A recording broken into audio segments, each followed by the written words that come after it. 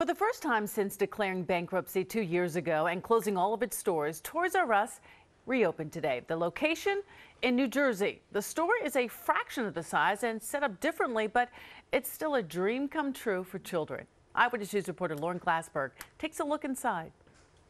It's a brand that's so iconic, even these letters are enough for people to know that this would be a Toys R Us store. The store opened today at the Garden State Plaza Mall 2 years after the brand declared bankruptcy in the U.S. As we went through that bankruptcy process, we heard from thousands of customers just how sad they were to see us go away. Richard Berry is a former Toys R Us executive who started True Kids, a New Jersey-based company that's licensing the Toys R Us name.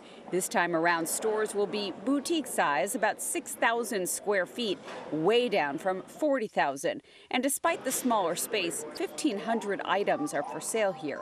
Last month, Toys R Us also began partnering with Target for its e-commerce business. Being able to reimagine the business was kind of a dream come true.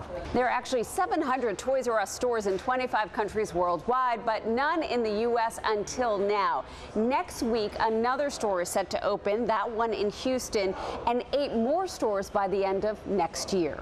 We know that there's huge foot traffic that come through these locations. This mall has about 20 million visitors a year. The Houston Galleria that will be opening next week has about 30 million visitors a year, so super high traffic. The store is divided into discrete areas for particular brands like VTech and Paw Patrol, and there are displays that feature the big trends. This is going to be one of the hottest toys for this holiday season. And with this country's first Toys R Us opening during the busiest shopping week of the year, he's banking on a new generation of Toys R Us kids in Paramus.